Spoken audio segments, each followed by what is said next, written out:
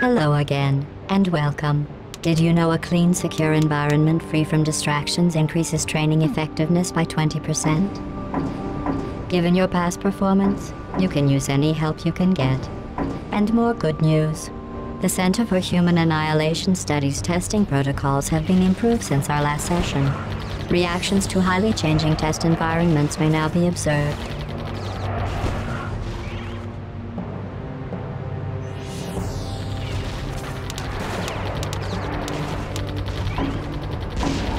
Make a note of the number of remaining fusion power cores, then draw an arrow to the note and write, "That is a small number," next to the arrow. Then put an exclamation point after that. Actually, maybe you should use 3 exclamation points.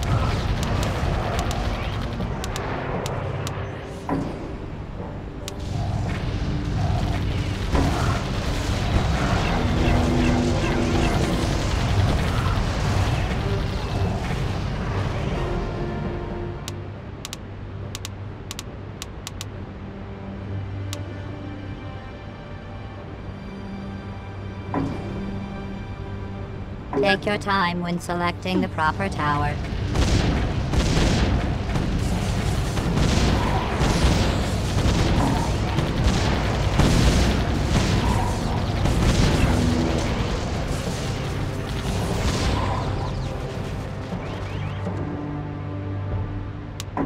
Yes, gun towers are wonderful. Good range, flexible targeting, the pitter-patter of their tiny shells as they cascade to the ground. Did you know they are the most commonly built tower by those who failed?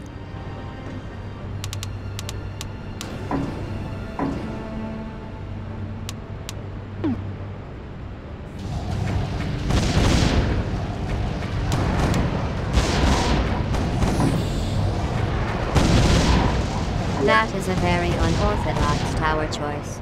Most test subjects try to prevent alien invasion. Your double agent strategy is intriguing.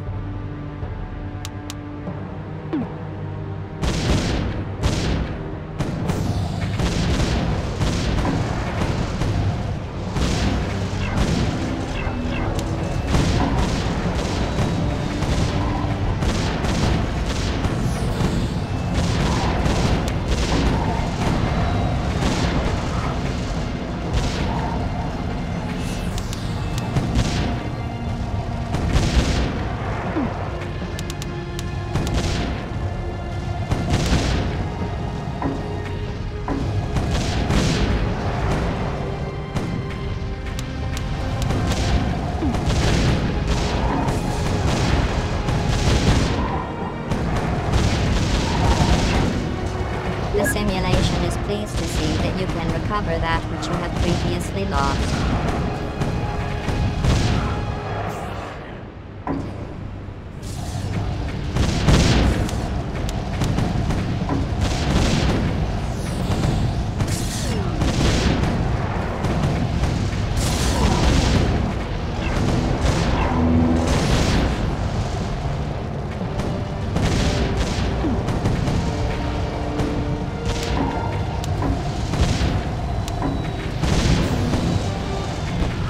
Interesting. Perhaps this was to be expected. Subject finds new crutch to replace the one taken away. Must further adjust test parameters. Here are some highly flammable inferno towers that you can move. Those temporal towers were just delaying the inevitable.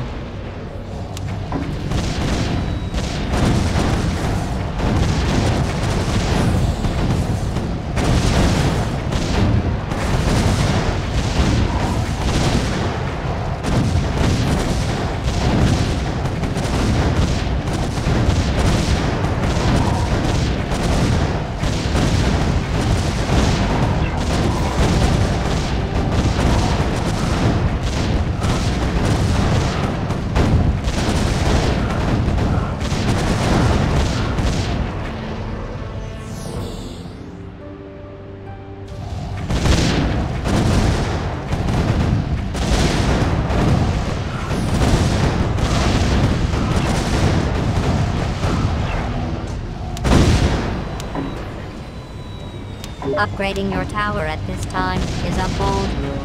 Perhaps you are trying to convince the alien hordes of humanity's worth by demonstrating your free will to choose poorly.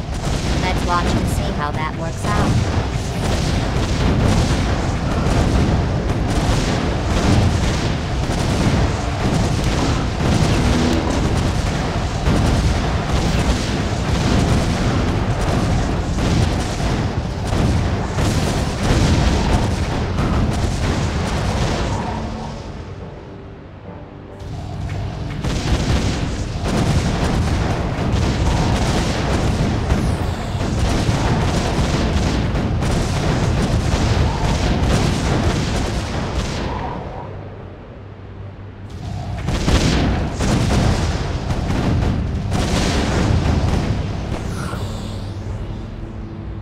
Congratulations on demonstrating your addiction to specific tower types.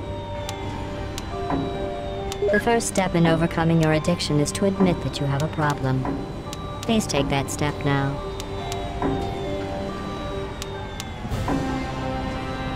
The Human Annihilation Studies Group thanks you for your participation. Based on your success and/or failure, you may or may not be contacted for further study on how to/how not to prevent an alien invasion.